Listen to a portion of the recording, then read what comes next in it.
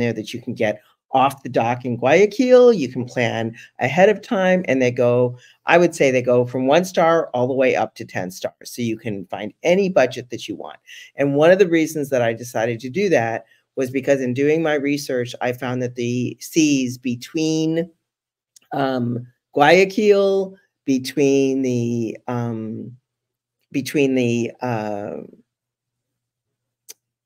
Guayaquil and between the other islands is very rough. And even on our cruise, and it was I want to say a 40-foot catamaran, 30 tons, big ship. I mean, a relatively big catamaran. We had some rocking and rolling. I mean, every ship I've been on, it doesn't bother me. There were a couple of people who were taking seasick medicine and they were fine, but there were some nights that we were really rocking. So, and I knew that that would get rough between the islands, and especially between the mainland and the islands. So I was not interested in sort of doing this bumping ride, you know, between Guayaquil and all of the islands, or between island to island. So that's why I decided to do it the way I did. But we'll talk about ways that you can get there without doing it in a catamaran. So just so we know where we are, this is where you land in Baltra, Seymour Airport, the only ecologically friendly airport in the world. And as you get off, there are actually, it was funny, we were joking, as you get off and you're walking towards the terminal, there are actually iguana along the sides of the walkway. And we think they planted them there, but it became the Galapagos experience. Like as soon as you walked off the plane, it was kind of cool. So that's the airport that we get into. And that's just, you know, one of the many signs of the Galapagos when you land there. So these are the islands. And this is actually our itinerary that we went with when we were there. So I think you can see that. Let me get rid of some of these banners, maybe. Yeah, maybe that'll make it a little easier. So we started in Baltra. We crossed the island and went through a wonderful El Chato ranch, and literally you're driving, it's preserved land.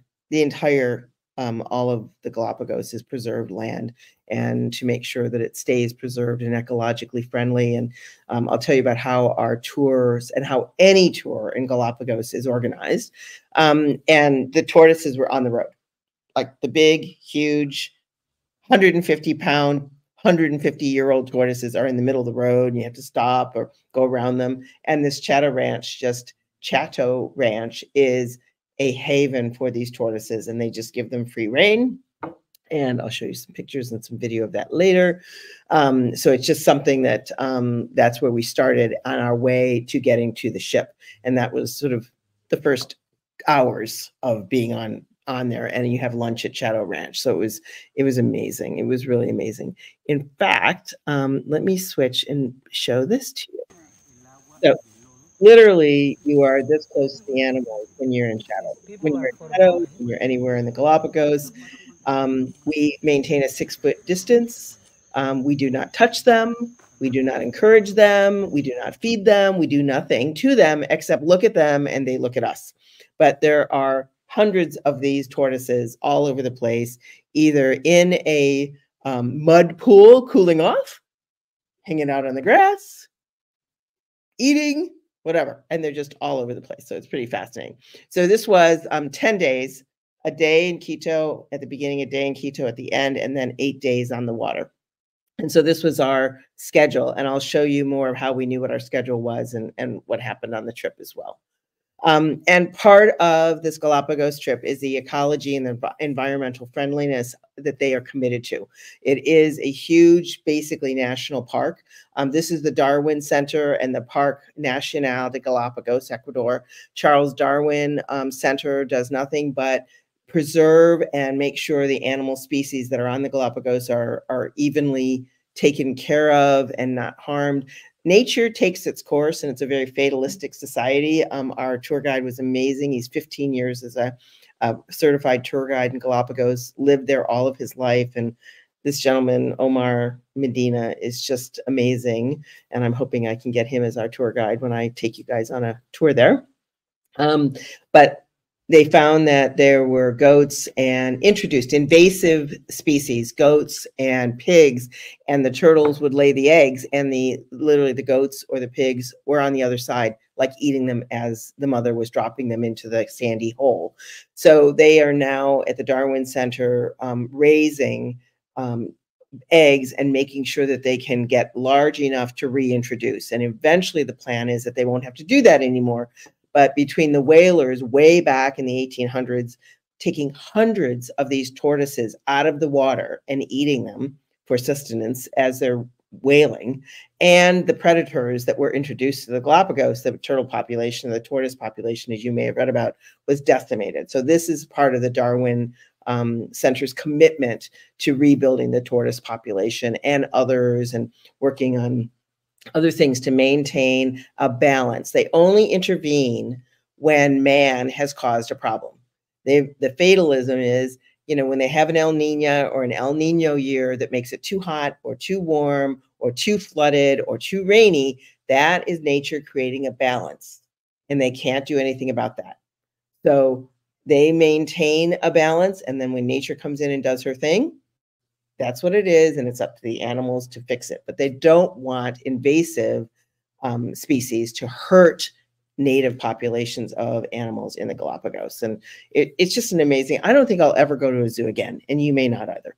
So that was the Darwin Center. Blue-footed boobies. So I don't know if you remember the story. I think it was a 12-year-old boy who went to the Galapagos and found out that the blue-footed boobies were almost extinct or having a really hard time.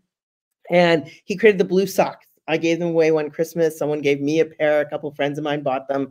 And those blue socks are now available in the Galapagos and all over Amazon and whatever. He's raised a lot of money to support this work. You actually pay $100 to enter the Galapagos at customs or when you land in Seymour.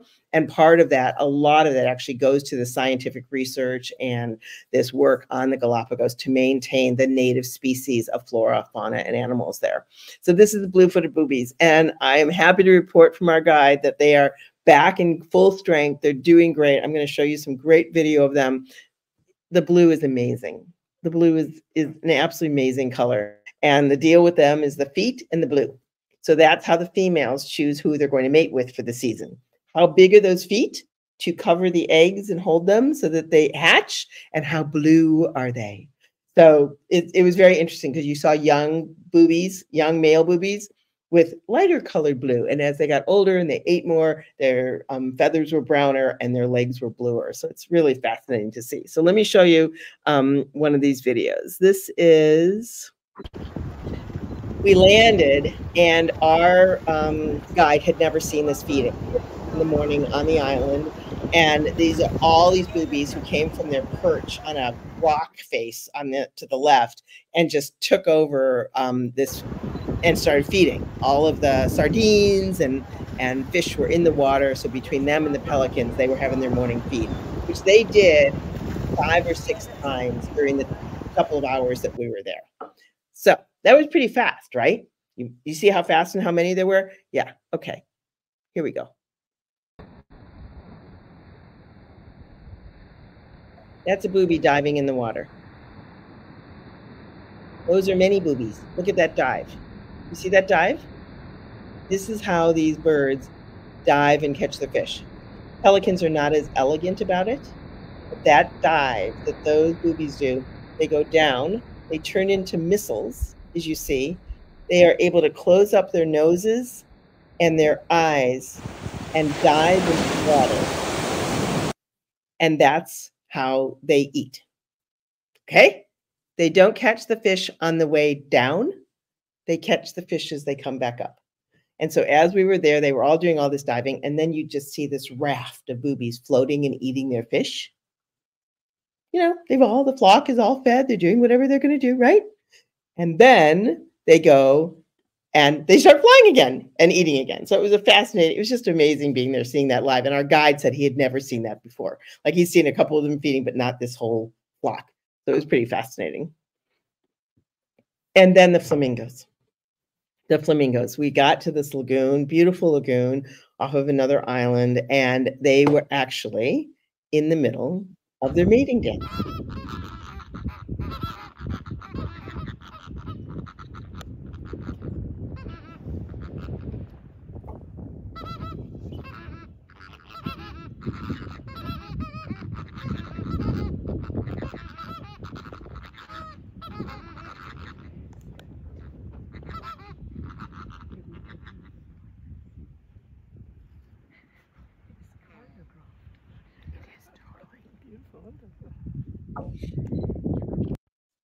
It's all choreographed by nature.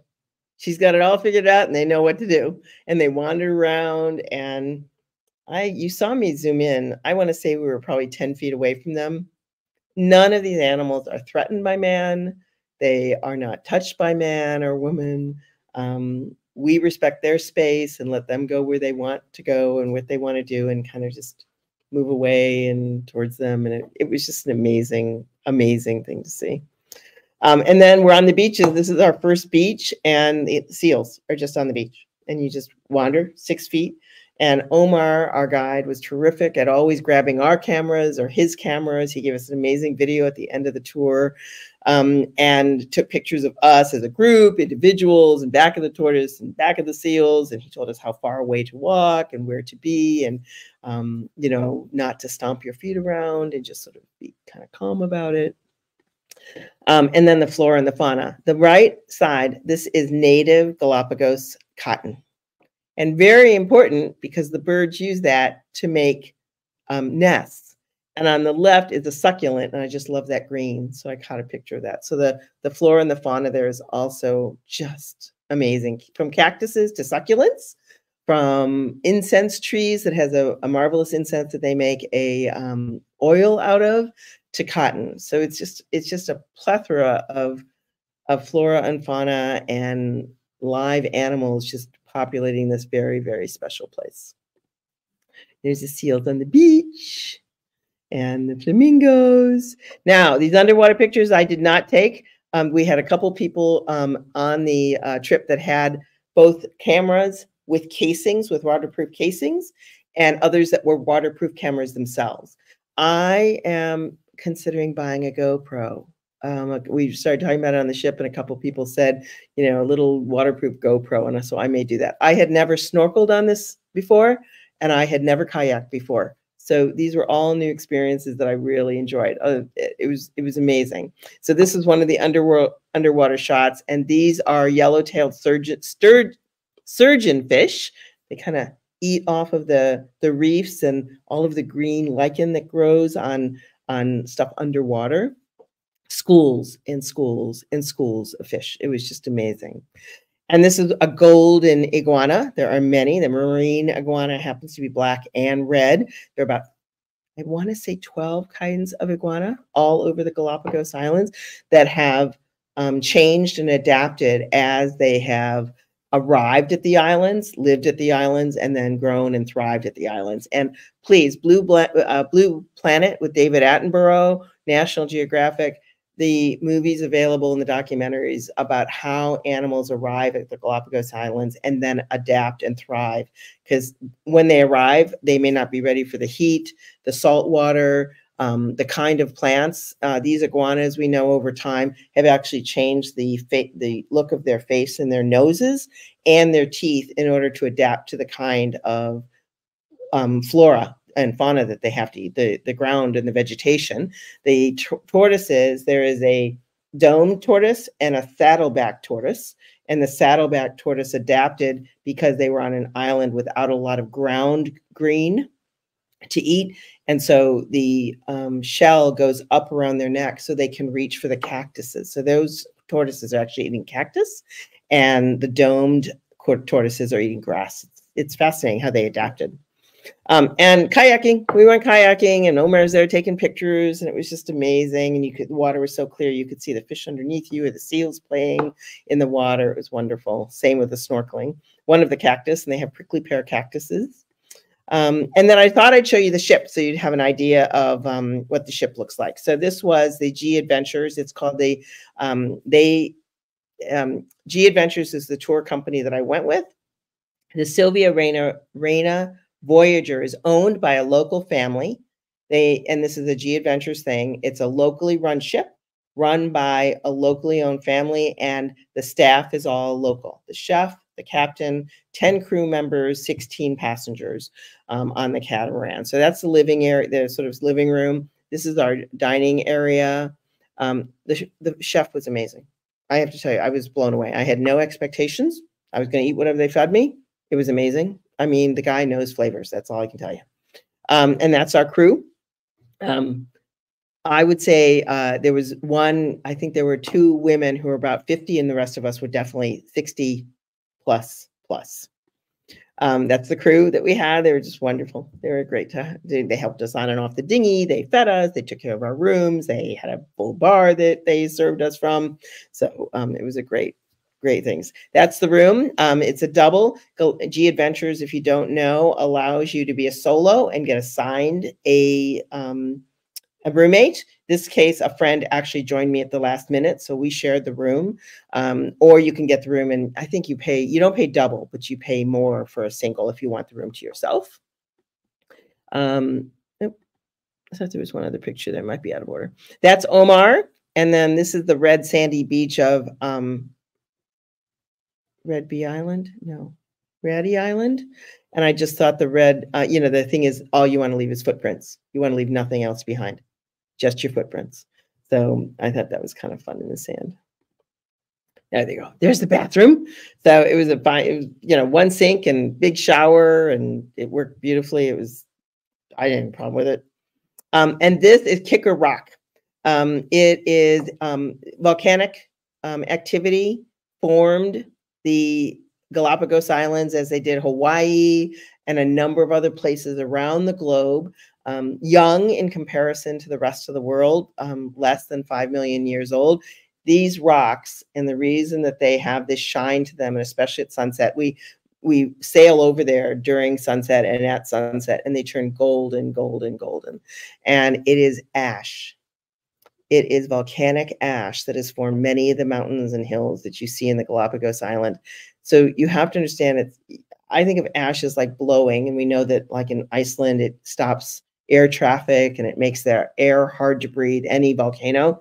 The amount of volcanic ash that had to fall for the mountains and the hills that are in the Galapagos Island is huge. So, and this is after erosion. So this used to be one big island here of rock. And so over wind and rain and other storms and maybe another volcanic activity, it is split. But it's a beautiful, beautiful rock. And during the sun hitting it, it's just gorgeous. And then 190 years ago, which, in the lifetime of the Earth is like a second, another volcano went up and completely covered and killed everything in its path. Animals, there were no people on the island, and left, very similar to Hawaii, this ropey kind of lava. And it's basically all you can see, besides some places where it went around Tortuku. It's not right, but the lava went around mounds of dirt. Otherwise, the entire thing is covered with lava, now hardened lava. And I think this is the intestine lava, and this is the rope lava and slump. And you can, when you're there, you can actually see how the flow went, and then it might have hit something and sort of backed up and continued to slump. It's just a scene of black. It's beautiful, but it's also devastating at the same time, because you understand what it did. We saw lava holes. We saw chasms. There were places where it clearly hit water and like burst, and it's all jaggedy. And there's life. There are plants growing on it as well. So I'm sorry, these are a little out of order. I thought I'd done that. So this is Omar. Every night you had a briefing. It was optional. He made it clear that he does these 30-minute enrichment talks, every night, and you didn't have to come. I don't know why you wouldn't. It's about 30 minutes, and he tells us what's going to happen the next day and what we can expect. So this is what a day would look like. So, you start with breakfast at 7, usually at 7. And then whether you have a wet landing or a dry landing is the kind of shoes you needed to bring with you, and what we were going to be doing and how long the hike might be. I will tell you, I was surprised that almost at the middle or the end of every day when we finished a hike or something, we ended up at a beach and being able to swim or snorkel. So it was a great way to cool off. So it was nice to know. And then, bring your snorkeling gear with you. And then we come back and have some lunch and then go on a dinghy ride. And that might take us someplace else, or the ship might move. And then we take the dinghies out. The ship came excuse me, with dinghies, obviously 2 dinghies for us, and then all of our snorkeling gear, including wetsuits, in case we want. They make you more buoyant. I had never snorkeled before. He gave me one lesson, and it changed my life, I swear to God, because I'm a big swimmer, but not having to turn my head and being able to be underwater. And they gave us the anti-mist or anti-fog stuff, and it made a huge difference. So it was really wonderful. And then back to the boat, and then we had that night we had the welcome drink and met the crew and all of that stuff. And so every night this would come up. We'd take a picture of it so we knew what was going on the next day, how we had to dress. We knew whether we needed insect repellent, depending on where we were going, suntan lotion, hats, sunglasses, all sorts of stuff. So that was how you knew what the plan for the day was the next day from the night before. Oh, that worked out well, didn't it? Okay, so that was the end of that. The other thing that I wanted to show you, so this was one of our sure to look up, everybody.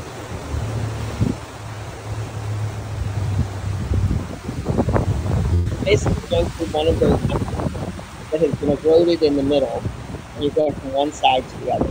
This is fascinating, and that's Kicker Rock on the other side of it. And then this was one of our sea lion friends, popping his way up the peak.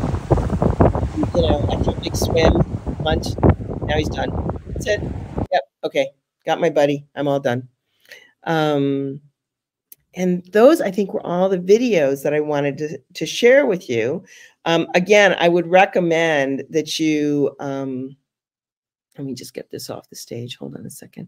I would recommend that you take a look at Blue Planet, David Attenborough's stuff, National Geographic, and learn more about the Galapagos, because they're really a fascinating place.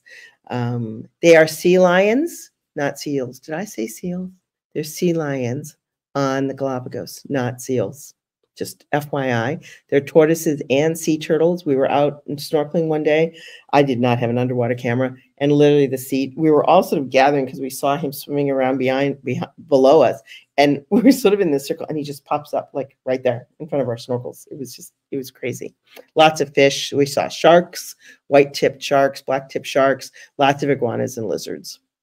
So what I'd like to know from you guys is, how much time are you planning to go to the Galapagos? Would you like to go? And if you were going to go, more than 10 days, less than 10 days, 7 days, or just a weekend, you know, have you thought about it at all? So put it in the comments, because I'm kind of curious.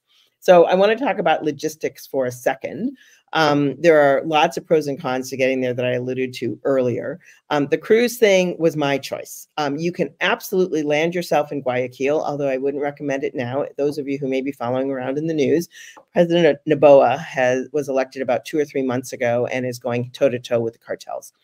Almost all of the drugs in the world go through Guayaquil. The cartels own the town. They own everything in it. And so when we do Quito to Guayaquil, you stay on the plane. They pick up people and drop off people who stay in the airport. They don't leave the airport. And then they fly on to Baltra and Seymour to get out to the Galapagos Islands, which has nothing to do with cartels. Everything is lovely on the island. It is 600 miles away, and never the twain shall meet.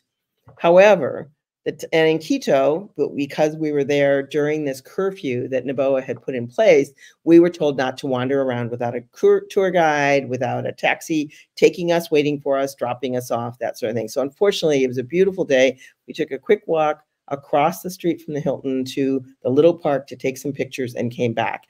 And the warning was, if anybody comes over and tries to, you know, clean you off from something, do not. Make sure that you brush them off, tell them to go away. That is one way that they pickpocket and take stuff from you.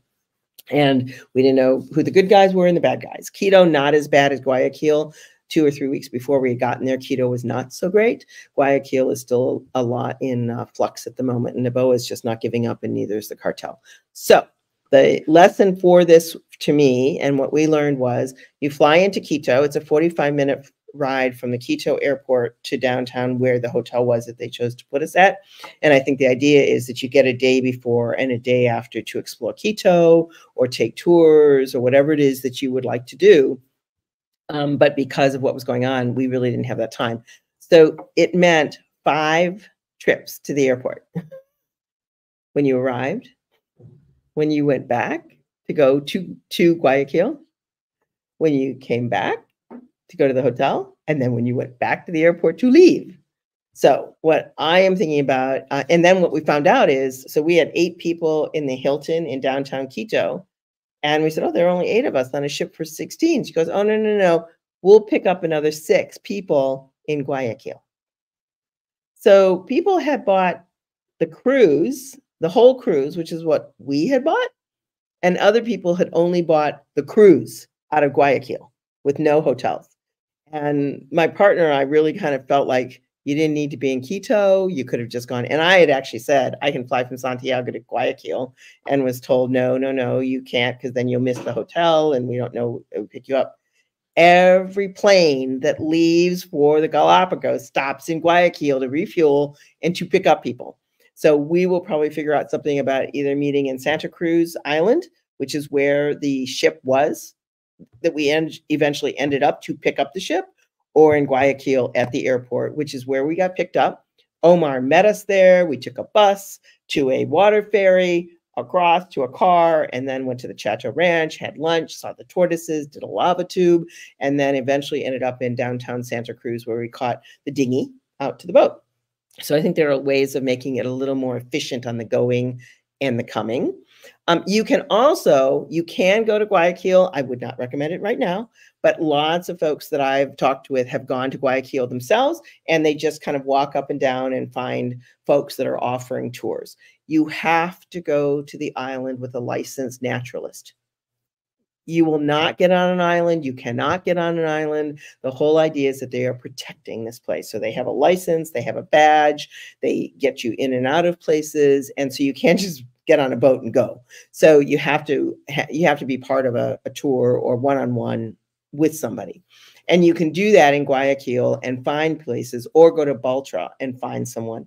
It's just, again, it was the bouncing, some of the rides are 2.5 to 3 hours between islands, depending on how you're going. And then you need to find either accommodations, which aren't always available because there's a very limited population in the whole Galapagos. So they're only centers. So you're going to still have to take quite a little ride from from Baltra to Santa Cruz, or from Santa Cruz to Isabel Island, or to another island, and it can get kind of rough. So that's why I said ship as opposed to hopping on and off of little boats. There is no DIY. I mean, you can put this together yourself, but you've got to have a tour guide to take you with you. And I just mentioned about, the hotels and the flights and things like that. Time of year, it's an equator. It has a wet season and a dry season. It was beautiful when we were there. It got a little hot, but honestly, we were wearing our bathing suits, and before we went to lunch, we'd all jump in the water and swim for a bit, and the dinghies would pick us up. We'd go back for lunch. We'd take a snooze for a couple of hours, or just read, or whatever we wanted to do, and then we'd start the afternoon activities. So you could go anytime, really. And then pre and post cruise, what happens is a lot of people end up in Galapagos because they've taken a cruise ship, like I did. I started in December in LA, and then got off the ship in January in Santiago, and realized I could do Galapagos and Machu Picchu and the Antarctic expedition. Buenos Aires right now is like 95 with 80% humidity. I was just there 2 days ago, and I could not wait to get, couldn't wait to get out of there. And it actually got hotter. So it was a beautiful day. And then at night at 9 o'clock, it got hotter. So I'm finding Santiago and Lima much more doable and much more comfortable this time of year. I was talking to somebody, and they said everybody comes here January, December-ish to January through to sort of March, because that's when the cruise ships come. They said, but it's really beautiful here from March and April. So depends on your time of year and your vacation time and when you want to go, but it'll be cooler, as the summer ebbs here a little bit, or the heat of the summer ebbs here a little bit on the equator.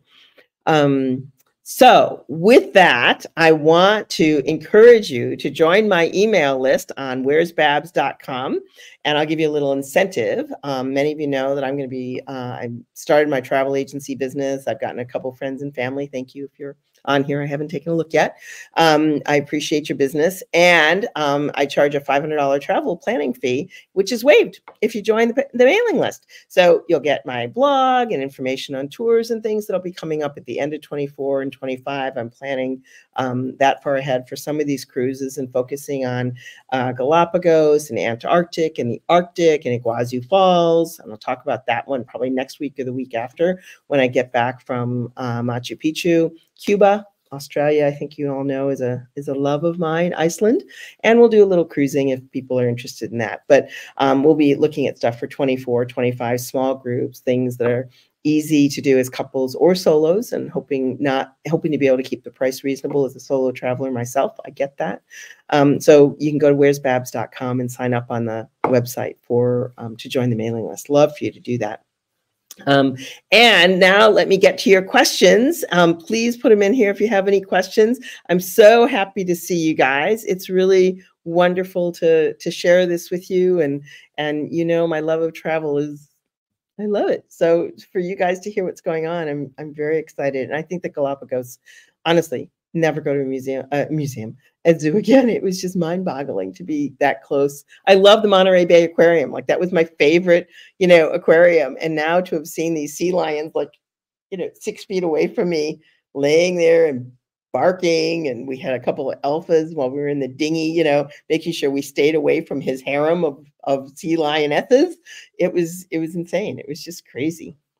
So, so glad to see you guys there. Oh, Karen, yay, and Beth, Teresa, hello, everybody. And Serendipity, so glad you're back. Thank you. Yeah, and Sonia from New Zealand. But if you have any questions at all, you can always reach me at Babs, B-A-B-Z, at where'sbabs.com, or through the website. You can always go there and shoot me an email. But I hope you got some value, and I hope I came across with some love of the Galapagos Islands, because it is an amazing place. And I think we all have to go there. And it was also a lot of ability to sort of just slow down. Oh, let me just talk about internet for a minute. So I think they called it spotty. I would call it non-existent, and that's okay. But I think we all had a different expectation about whether we would have access or not. And there were a couple things going on where I needed internet back home. There was no internet. And so we'd sort of get it. Suddenly it would show up, or we'd wake up in the morning, and overnight we had clearly passed some little city along the island archipelago, and some messages had come through. So I personally think we need to find a satellite that we can hook onto while we're there for 10 days or 8 days, because I think it's helpful. So yeah. Let's see, Beth. Let me see, I should put that on here. Oh my God, it was so warm. I mean, not warm. I don't really like wearing, it's a short scuba suit, you know, short sleeves and shorts, one piece. And I don't really like wearing them, but it gives you some more buoyancy. I feel personally the water was the perfect temperature. I don't know what that would be. Maybe it's 70 and you're hot, and in your bathing suit, I just walked in, like, it was not even chilly to me, and it felt so refreshing. The pool that I was at in Iguazu Falls at the hotel is no shade. And I came home so sweaty from being at the falls. I was like, oh my God, the pool. The pool was like, I think it was like 95 degrees. I don't want to know what was growing in there, to be honest with you. So this was just so refreshing after, you know, we had some long hikes that we did. And you got a little hot. We all carried water. We knew what we had to carry with us. But, you know, at the end of a 2-hour wander, and it's a wander, like it's a hike, but Omar will stop and talk to you about the birds and the flora and the greenery and what the island may have looked like and why it looks like what it looks like today. So it's not like you were hiking for 2 full hours, but by the time you got back to the beach, you were glad to jump in that water. And the same thing on the snorkeling and the kayaking. For me, it was perfect temperature.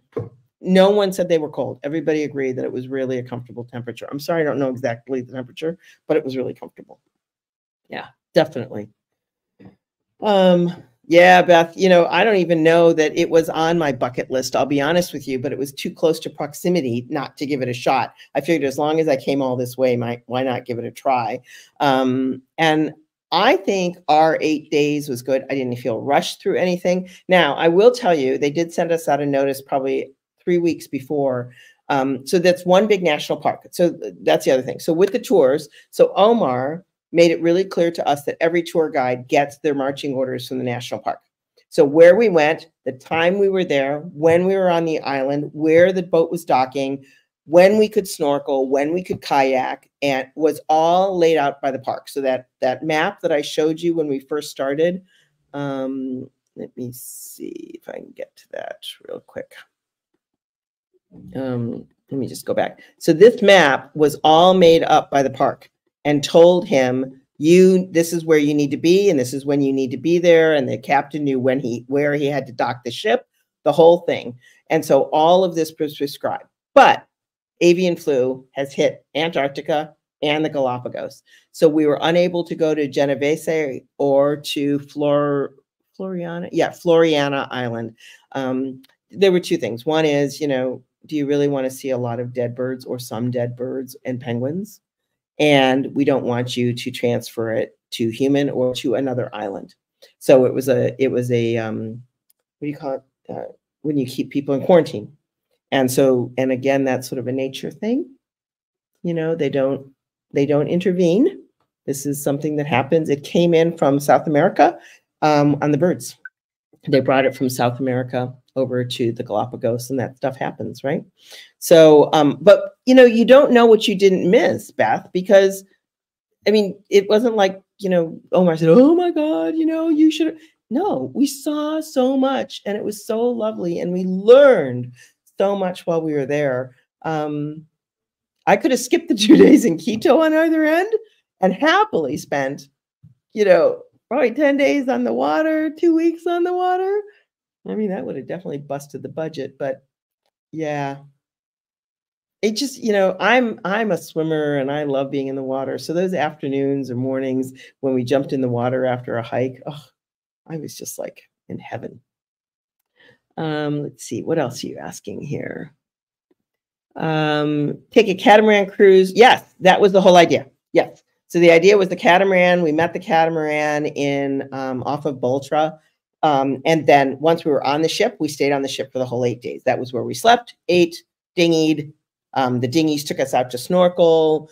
The dinghies took us out to kayak and then brought us back in. Yes, we were on the ship. And that was what I mean. So even in a big catamaran, you could feel the waves. And he would tell us, Omar, the night before would say, okay, we are going from this island to this island, and it's going to get really bumpy. So if you haven't taken your seasickness, stuff, or you think it's going to be bad when you're sleeping, take it now. So before you go to bed, you're going to be feeling better. I kind of love the rocking and rolling, so I don't care. But there were 3 people on the ship. No one got sick there because they were taking their meds, but they were like, oh, yeah. And I brought patches with me. So I gave those to some folks. I don't know if they didn't have it or it wasn't working. I'm not sure. But it was a great 3-day patch that, I thought it was, I didn't even know what it was because I hadn't used it. The doctor gave it to me. I got it before I left for both the cruise and for this. And it's a 3-day patch you just put behind the ear, and they swore by it. They said it was fabulous. And that's the reason I picked this, Beth, because I wanted to be on a ship and I wanted to go between islands by ship. I think he said there are some small airports, but no one goes to the islands by air, really.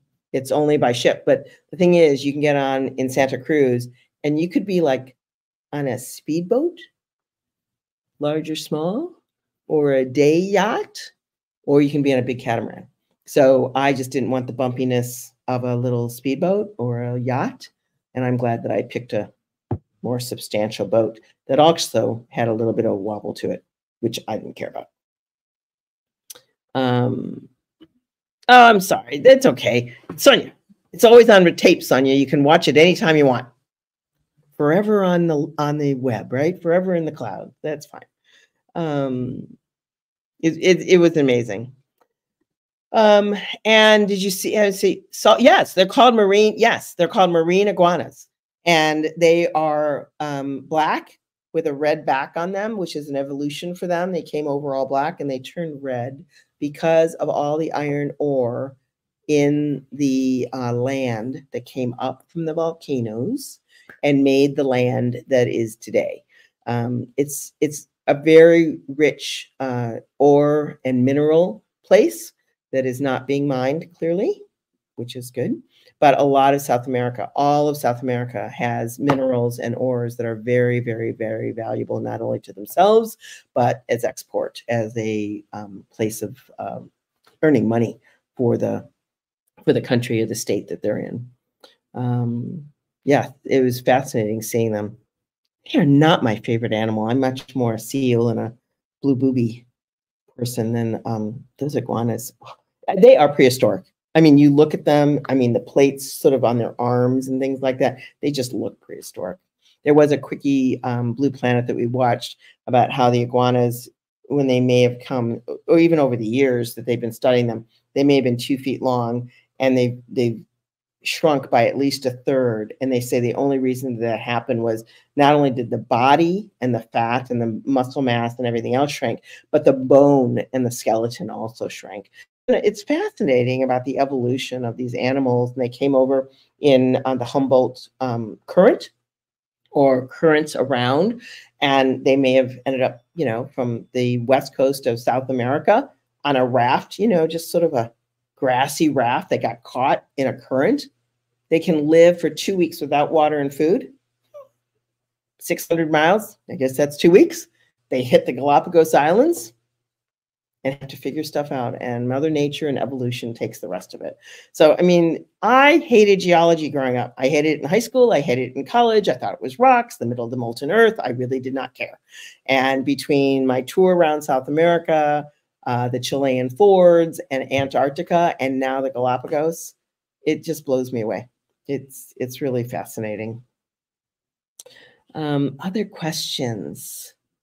Anything else, everybody? I don't want to leave you. I know it's late in your evening and you want to go to work, but I really appreciate you coming and tuning in. My plan is on the 20th. You got first dibs on this, you guys. 20th of well, I'd say okay, Iguazu Falls, February 20th, 8:30 Eastern, 7:30 Central, 5:30 Pacific. We're going to do another live on Iguazu Falls. And I was just there a day ago. I just came back today to Lima to get to Cusco to go to Machu Picchu. We leave on Saturday, and I'll be back the following Saturday. It is going to be a muddy, rainy mess in Machu Picchu. Yay! So anyway, but I'll be talking about Iguazu Falls because that was just, it was an amazing couple of days there, hot and humid, but it was an amazing couple of days. And another, you know, it's the 7th wonder of the world, a UNESCO heritage site, all that in a bag of chips. It was crazy. It was really amazing. I did it from the air and a helicopter, and then went down on the boat in the water and got completely wet. So it was wonderful. Any other questions, please email me or call me or WhatsApp me, whatever works for you. I am just thrilled that you all came by to hear what was going on in the Galapagos. Katie, don't worry about it. It's on record. You can watch it anytime you want. So I appreciate you guys all coming, and I look forward to seeing you on my mailing list. And please don't hesitate to send me an email if you have any questions and more about the tours and what Where's Babs will be putting together for everybody. Have a wonderful night, everybody. Have a good night, and thanks so much for coming by. I appreciate it.